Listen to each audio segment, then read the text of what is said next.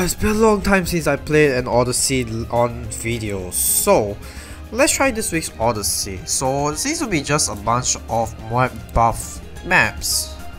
So yeah, let's see what we can do with this. Okay, this is the best I could come up with. Let's just jump into it. First one, Scrapyard with 10k cash, rounds 40 to 80, 300% Moab speed, but 50% Moab health. Well, this seems simple enough. We're just going to place a Soda right here, get a 204 bomb shooter and a 210 village, and let's just see how well we do. Oh my god, that's a really fast Moab. Let's use Soda's ability, and then we can use a crusher right here to crush. Oh, that didn't work, but never mind. The bomb shooter should be able to catch up. And there we go. So next we're going to go ahead and get a radar scanner village, followed by a 420 village. This should be pretty hard. This shouldn't be hard. Okay, so next we're going to need some anti-Moab defenses. So we're going to dump a dark monkey right here, and we're going to get a... Oh, I forgot about tower restrictions in this. Anyway, let's just place an ace right here and set to figure infinite, and let's get a 402 fighter jet. Sorry, ODS, because we already have a camo village, so we don't need the middle path, do we? Oh, sorry, 401 ace. Alright, let's see how we're going to hold up against BFBs. Well, that's a really quick BFB, and we're holding up against it quite well actually, so I don't think we should have a problem. Yeah, well, that much of a problem honestly. But either way, I'm going to go ahead and give myself a primary expertise. Why? Just so that it is easier to target Moabs, and since there's 50% less health, you know, that's a good thing. And you know what, since we have some money left, we can go ahead and get a 520 Ultra Juggernauts. Now let's see how well we can handle a Zeo MG. My god, is it fast. But thanks to the Mega Ballista, we should be able to deal with it no problemo. And there we go, that is the first map of this Odyssey. Now let's move on to the next one. Rounds 1 to 64 on Bazaar with 650 starting cash and 200% Moab speed but 50% Moab health, which is perfectly balanced. So this is going to be slightly more interesting.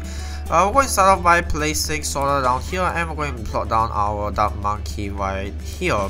And we're just going to start. Now, first thing we need to do is to get some camo lead popping power. So we're going to go ahead and get a 020 bolt followed by a 022 bolt. Next we're going to go ahead and get a 204 bomb shooter so that we can deal with the balloons easily.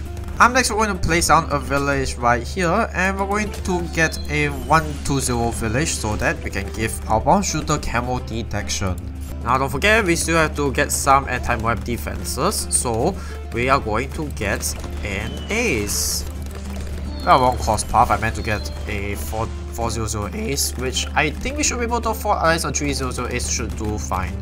Okay, so for 140 we're going to use Soda Sword ability, and then voila, we now have popped the 45 Moab class balloon, but we're not done yet. First, we're still going to get ODS, just so that it's faster to pop the Moab class balloon, and secondly, we're going to go ahead and get ourselves an Ultra Juggernaut again.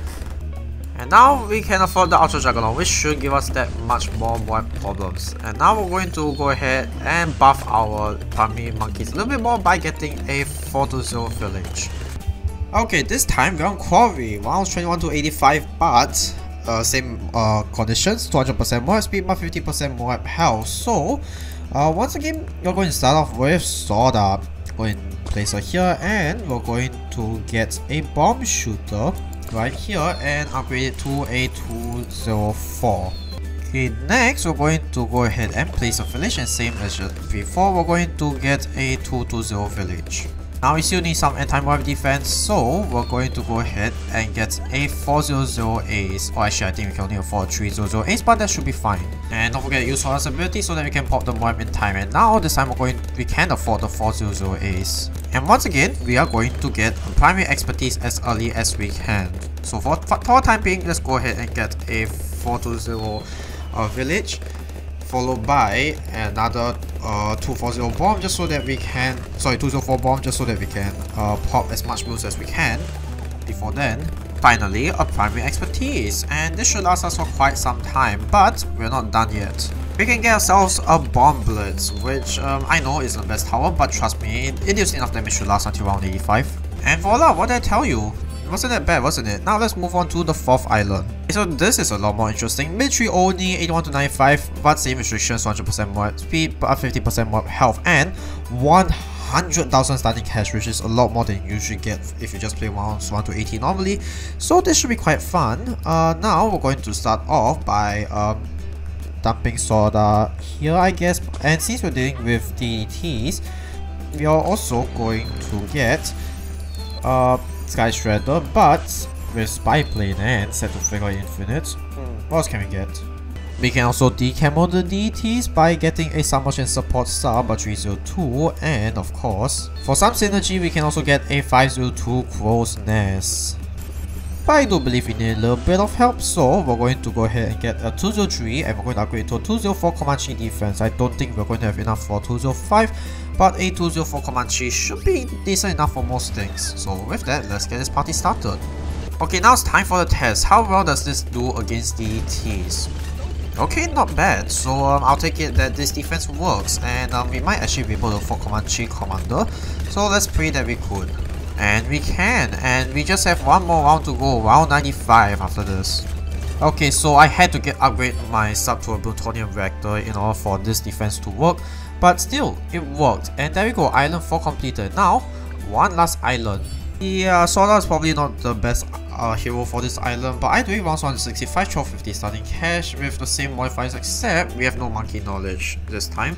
So let's see. Okay, so this is what I've managed to work out so far. We can start off with a 002 Dark Monkeys at these places, and we're going to go ahead and get a 200 sub. We can go ahead and get a 202 sub, and that way it should pop a little bit more balloons. So another sub, but this time we have gotten a 230 ballistic missile. Reason is we need something to pop the leads with, don't we? So yeah, this is the best that I could come up with so far, but I still think we could improve on this.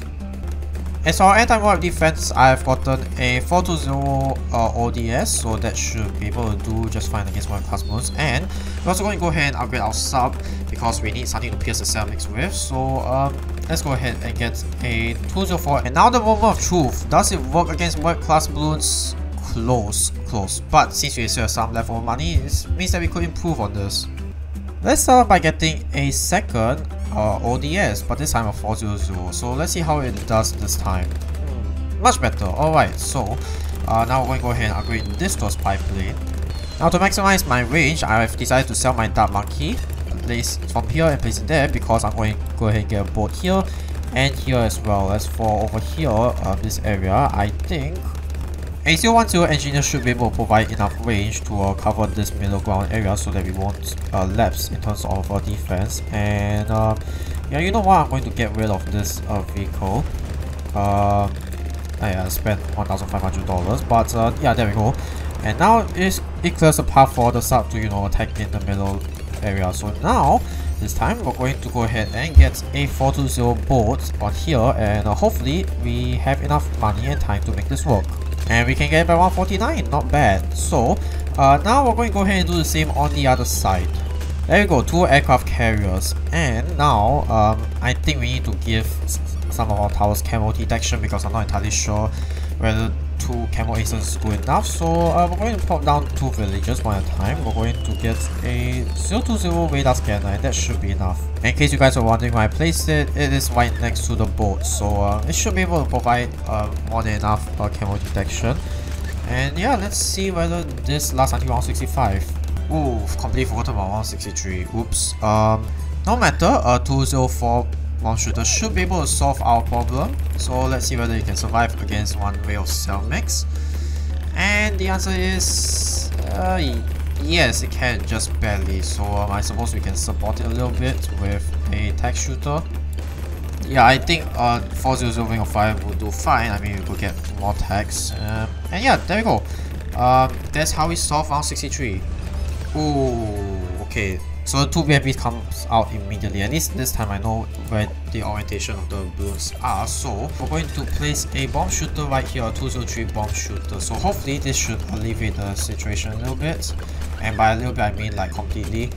And it does, sort of, although my head spam continues, but that's a shame. But still, this should be able to work.